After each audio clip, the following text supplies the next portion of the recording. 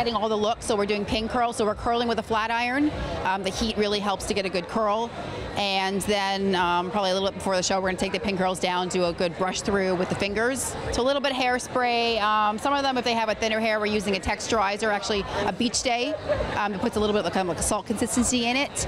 A little bit of a wax spray base if they have, to keep the frizz at bay. That's probably about it for this look.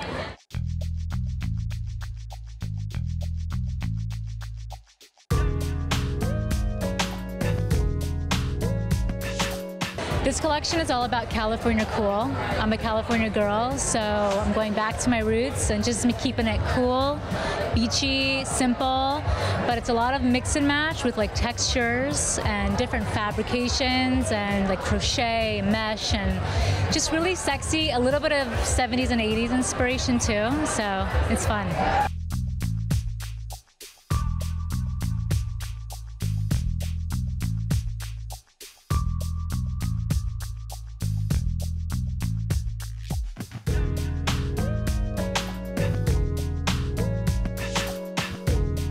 On the runway, you'll see a lot of one pieces and you'll see a lot of bikinis.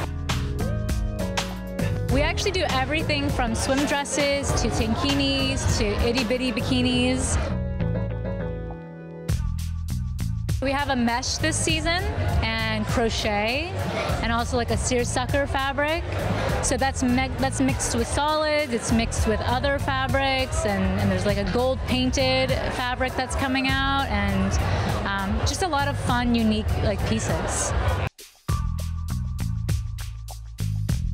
I like to cater to just women of all ages and all styles, and I really like to celebrate uniqueness. So it's for everyone.